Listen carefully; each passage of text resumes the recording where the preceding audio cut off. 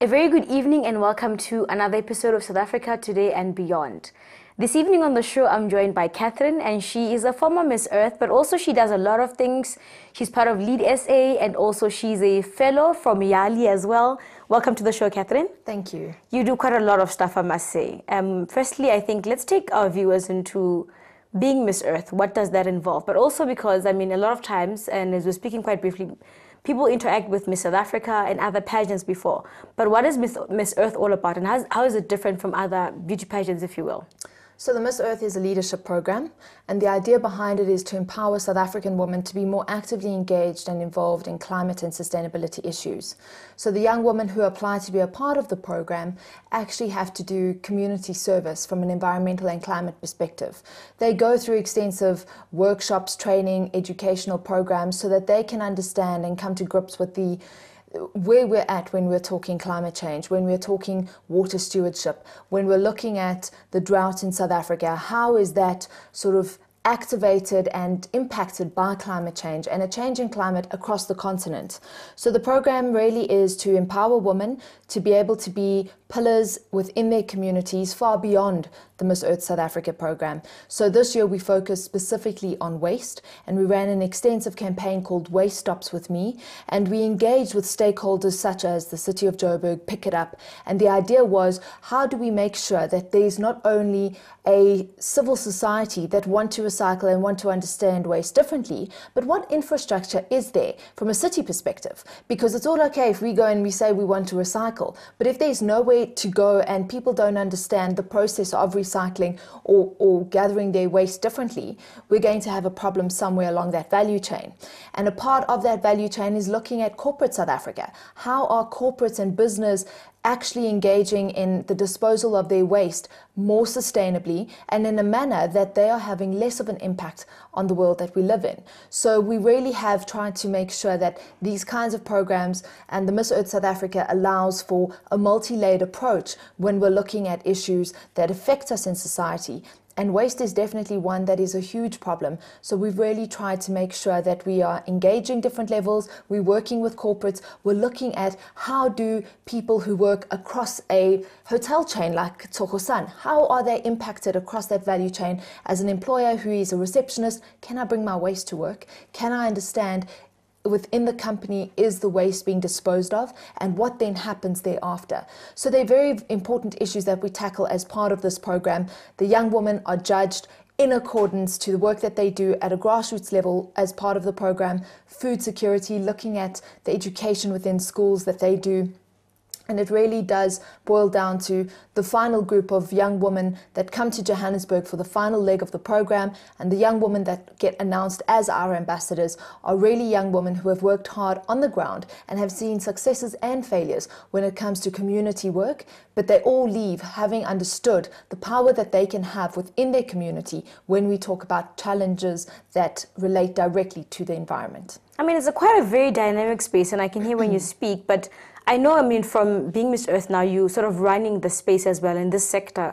You sort of into it. But let's talk about the pageant itself. Moving on to other other countries on the African continent. How has the response been also there? But also in terms of public-private partnerships within those the governments of those particular countries, your Botswanas, as you said, your Namibias as well. How has the response been in those countries?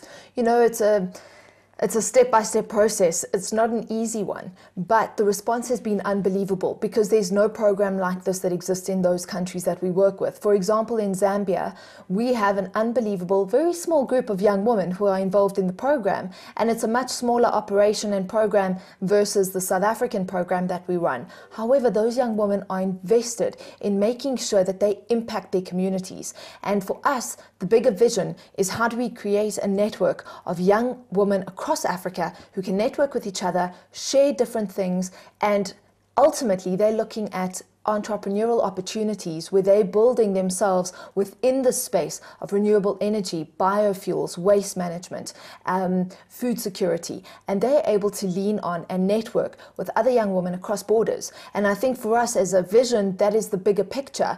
And when it comes to governments, it's a slow process. Not everyone understands it, and there are a lot of issues that we have to tackle when we talk about these issues. Climate change and the environment are not always top of priority for many countries, even though in some countries where we work, we have physically seen climate change, and we have physically seen how communities no longer live how they used to because they've had to adapt to a changing climate. There are no rains predictable like they used to be 10 or 20 years ago. Food cannot be grown in certain climatic changes that they have seen at a really community level. So all those things impact on people, but people don't always create the link between themselves and agriculture, themselves and water stewardship. So we see those issues as isolated, so we don't understand that as a general member of society, we need to understand, and we need to understand why it matters to us if the climate does increase by 2 degrees. I know on top of being an environmental activist, Catherine, but you're also an international solidarity activist. And this brings us, in essence, to the topic of the discussion here on the show today. I mean, you know, last week on the show, we had Comrade Elmami from the Western Sahara Embassy discussing and also bringing into context the historical perspectives of the issue of Western Sahara, an issue that you're very close to and that you sort of adopted. Maybe take us through when you first interacted with the issue. And I know probably because of some of the climatic conditions that you have in the space where you find people of Western Sahara, the issues within the space that you work in and the Miss Earth pageant, and also the discussions around waste management, the climate, you know, less predictable. I mean, they live in a desert, you know. So those issues, of course, I mean, you sort of bring what you've learned in that space and also into the space of international solidarity, particularly the issue of Western Sahara. So maybe take us through when first you interacted with the issue. Thank you for that. Before I go right back to the beginning, I have to link this straight into climate justice. So the work that I do really relates to the people on the ground in the refugee camps that are being affected by climate change on a daily basis. And when we look at a few weeks ago, there was the COP22 climate conference that happened in Marrakesh, and you have this happening in Morocco, but ironically, just across the border, the people of the Western Sahara are the most affected and most vulnerable people on our continent who are living climatic change. They see extensive rainfall, drought, and all extremes from a weather perspective. And last year, this time, they saw flooding that they have never seen before. And 25,000 people were displaced by those floods in the Sahrawi refugee camps in Algeria. So when we talk about already displaced people become even more displaced. Sure. You cannot understand the human atrocities that are happening. And my work and link from climate change has moved from looking at the human rights perspective, and we get to a middle ground, which is climate justice. And for me, I nearly 2 years ago found out for the first time about the Sahrawi people and about the Western Sahara because I received an invitation from Morocco to speak at a conference that was being hosted. However, on further investigation, the conference was being hosted in the illegally occupied territory of the Western Sahara in Dakhla. And to cut a long story really short, I was not able to attend the conference because the South African government said to me, if I did go, something happened to me, they would not be able to assist me or protect me or look after me. And when they said that to me, I'm just an activist and an entrepreneur who was invited to speak at a conference. When I realized that there's a bigger picture at play here, I had to do investigation. I had to look into the issue further. And I was asked if I would consider, you know, on my own accord, going into the camps. And after weeks of really looking at many different angles, looking at all of the literature that is available, both pro-Moroccan, the Sahrawi people, looking at the different viewpoints, I did my own homework and I decided I had to go into the camps. So I went there for the first time nearly 2 years ago, and I stayed amongst the Sahrawi people. I understood what was going on. I wanted to be in a place where I don't only speak to you because somebody's told me about the situation, or I've read a whole lot of literature that is available. I wanted to be able to tell you what I tell you because I've lived amongst these people. I have understood their plight, and I've understood the tragic circumstances that 4 decades in, they are still living under. Mary Catherine, take us through to those that some of us have never been in the camps. And I mean, you're correct to say, you know, sometimes we need to hear and see what the oppressed is going through. First-hand experience is also quite important, but also it helps us tell their story, you know. And international solidarity, I mean, you can't separate that from sort of the genetic makeup of South Africa. When you see when you read about the history of the liberation movements in South Africa, and also the role of African countries that played. For example, we learn about how Nigeria, for example, had a special tax to fund the liberation movements. So when you have one African country occupying another African country, it's really a worse form of colonization, if you will. But maybe before we go for an ad break, quickly, Catherine, take us through some of the experiences, in particular in the refugee camps. So this is the last colony of Africa, and this illegal occupation sees people who are living in tents in the middle of the desert in extreme weather conditions, both very hot and very cold, depending on the time of year. When I first went into the camps, the one thing that really shook me was the fact I arrived late in the night. It was about 2 or 3 a.m. and the first time I arrived in the camps, there was complete darkness, but each dwelling had a small little opening where you could see light coming in. It may be candlelight, or it may be a small solar lamp. And when day broke a few hours later, and it was within the first 6 or 8 hours I was in the camp, the most unbelievable thing to see was that hope lives in those camps. It is palpable. You can taste it, you can feel it, you can smell it. The women in the camps are very powerful, and they are very much at the forefront of the movement within the camps. They're an unbelievable people who have decided that a peaceful resolution is their answer. And since 1991, when the ceasefire happened, they have tried to look at peaceful resolutions for the Sahrawi people. 26 odd years later, they still have not received that peaceful resolution that is due to them. But because of the liberation struggle that the liberation movements we have coming out of our own country, we see many comparisons. And within the camps, when people find out that you're South African, they feel some kind of a connection to you. Let me pause you there quickly, Catherine. Sure. I'm really sorry. Let's go for a quick ad break. When we come back, I want us to really take this conversation forward. So let's quickly for an ad break, and we'll come back with Catherine after the break.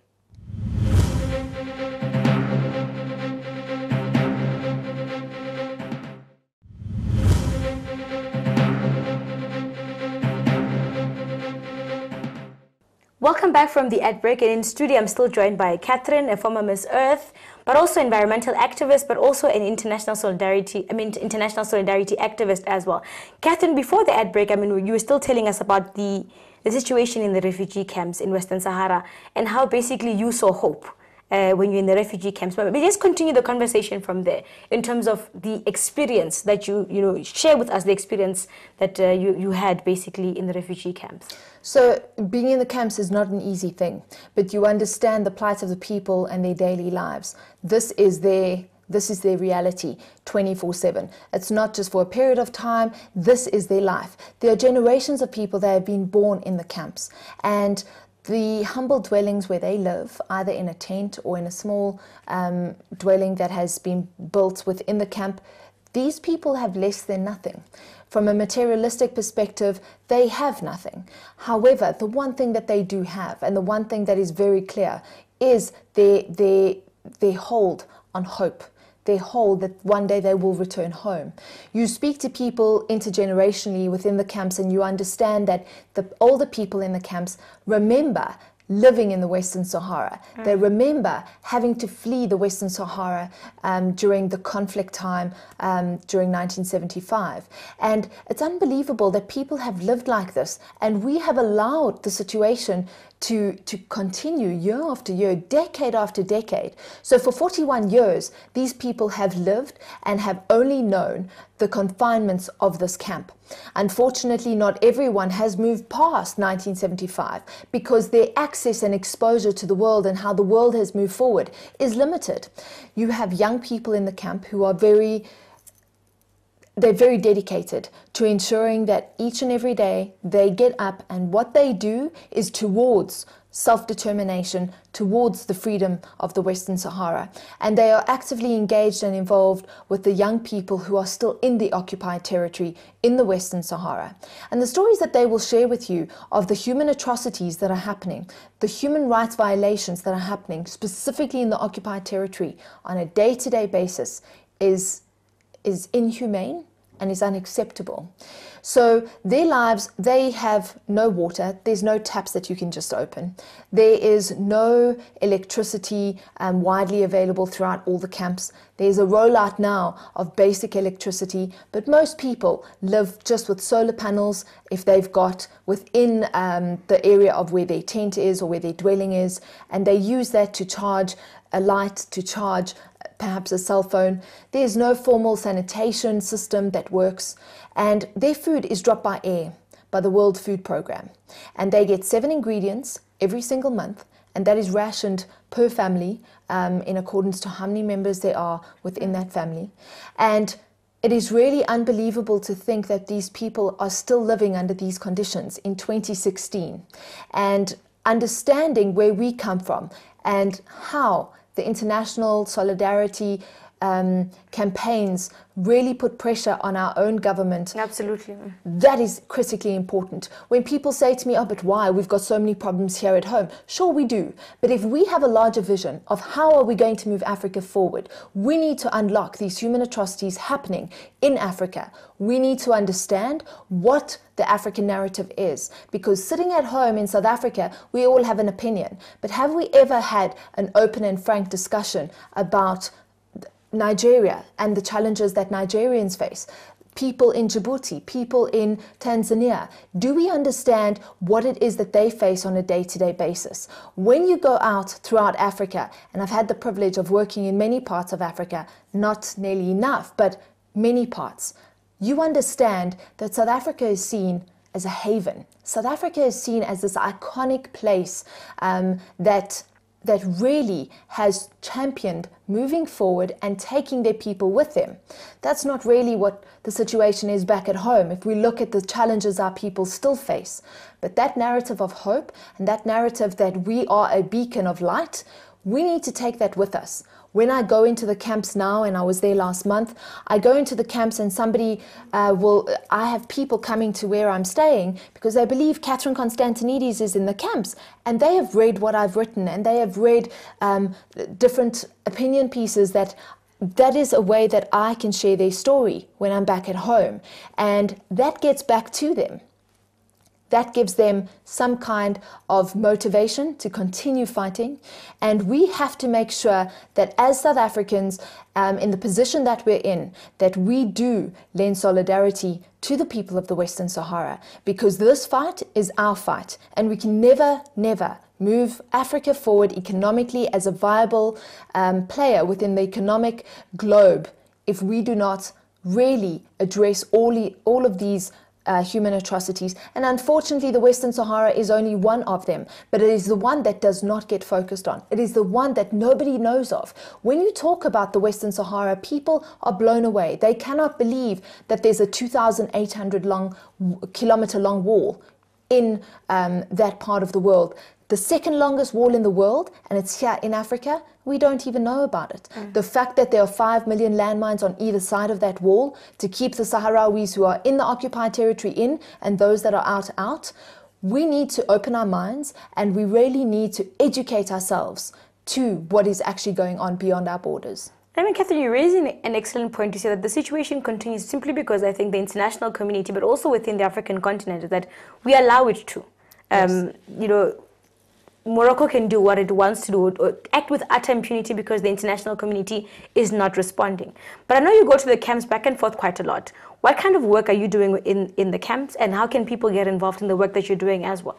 I think the most important thing that people can do, because very few people will say, okay, I'll go with you to the camps because I've tried that. The response isn't that great, but that's fine. I will continue going to the camps. But what we need is for people to educate themselves.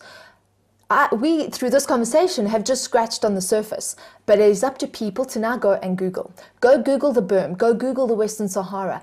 understand the situation, and then share information. When you're at a dinner table and there is a conversation on conflict or on violence, bring up this issue. I guarantee you, you're going to have people completely, their eyes wide open, trying to understand a situation that they weren't aware of.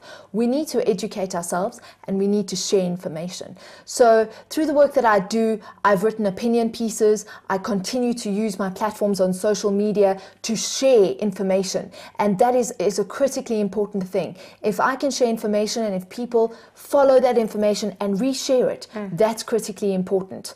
The work in the camps that I do is multi-layered.